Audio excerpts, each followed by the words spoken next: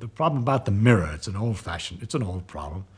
You look in a mirror, and let's say you part your hair on the right side. Then you look in the mirror, and the image has got its hair part on the left side. So the image is left to right mixed up. It's not top and bottom mixed up, because the top of the head of the image is up there at the top, and the bottom of the feet is at the bottom. And the question is, how does a mirror know to get the left and right mixed up and not the up and down? You'll get a better idea of the problem if you think of lying down and looking at the mirror. All right, your hair is still on the left side, and now the left and right was the up and down, whereas the up and down, which look okay, was the right and left before. And the mirror somehow figured out what you're going to do when you're looking at it. So to describe in a sort of symmetrical way what a mirror does, that it doesn't look lopsided, that it takes left and mixes it up with right, and it doesn't do the same with up and down. And after a lot of fiddling, I knew we worked out the answer to that one. You see, if you wave this hand, then the hand in the mirror that waves is right opposite it. The hand on the east is the hand on the east, and the hand on the west is the hand on the west, and the head that's up is up, and the feet that are down are down. Everything's really all right. But what's wrong is if this is north, your nose is to the north of the back of your head, but in the image, the nose is to the south of the back of the head. So what happens really in the image is neither the right nor left mixed up with the top and bottom, but the front and back have been reversed, you see. That which is the nose on the thing is on the wrong side of the head, if you want to, all right? Now, ordinarily, when we think of the image, we think of it as another person. And we think of the normal way that a person would get into that condition over there. It's a psychological thing. We don't think of the idea that the person has been squashed and pushed backwards, forwards with his nose and his head, because that's not what ordinarily happens to people. A person gets to look like he looks in the mirror by walking around and facing you.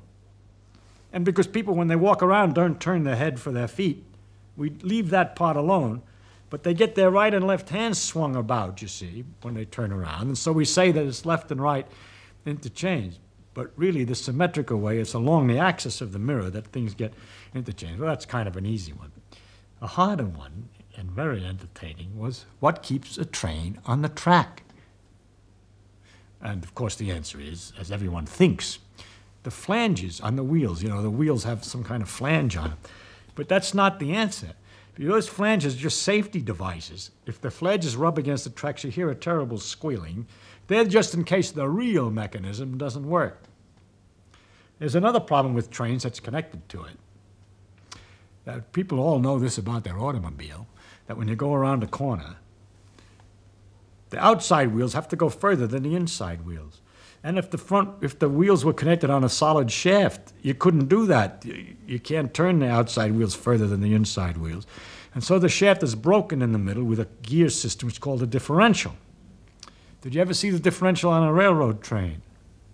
No, you look at those wheels under a freight car, and there are the two wheels, and there's a solid steel rod going from one wheel to the other. There's nothing. One turns the same as the other. So now how does it go around a corner, a curve, when the outside wheel has to go further than the inside wheel? And the answer is that the wheels are flanged like this. I mean, not flanged, they're cones. This way.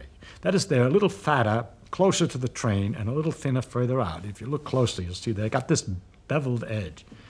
And it's all very simple. When they go around a curve, they slide out on the track a bit so that this wheel travels on a fatter part, a bigger diameter, and this on a smaller diameter.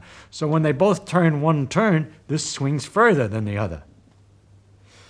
And that's what keeps it on the track also the same way. Suppose a train's running along on this thing, on the track, and the track's here and here, and the two wheels are exactly balanced, and it's nice and even.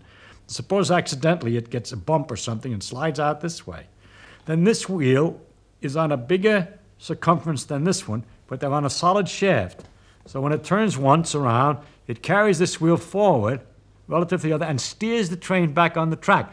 Of course, if it gets too far off on the other side, it goes back and forth, and it stays on the track because the wheels are tapered and the flange is safety.